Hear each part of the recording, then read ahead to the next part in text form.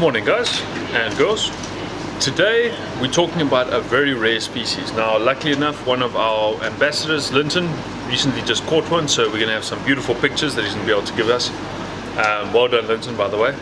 I did tell you I'd do this one. So now today we're going to be talking about the Dragon Stingray, otherwise known as Jenkinsii or Jenkins whiptail ray.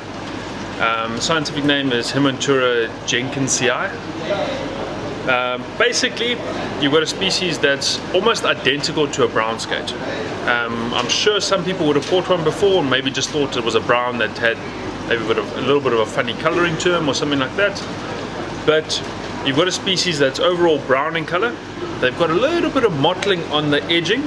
Now, don't confuse that with the round-nosed brown, because round-nosed brown very similar to a normal brown skate, but obviously he's got a flatter nose in the front. He's also got the mottling band around the entire thing. That's one side. This guy's got your sharp nose like a brown skate, very, very sharp. He's got the dots slash mottling on the edges. He's also got a shorter tail than a brown skate, and it doesn't have that barring at the end, generally. He's also got on his back, in the midline of over the main hump of the fish, you've got sort of these rough little spikes that sit all the way along there, similar to a thorntail but not as extensive as a thorntail. In terms of targeting wise, you get them from Durban north, and literally everything else will be exactly like a brown skate. So you're looking for your sandbanks, areas where there's a bit of deeper water near a sandbank. They're going to be sitting in that and they'll move onto the sandbank during your high tides to feed. Your general baits, we've done enough presentations for brown skates.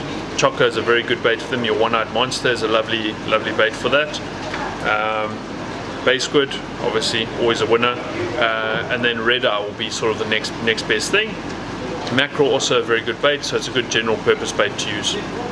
But yeah guys, the rest of the stuff is going to be almost identical. It's really just a color and visual difference between that and the brown skate. Otherwise you're going to be targeting them the same.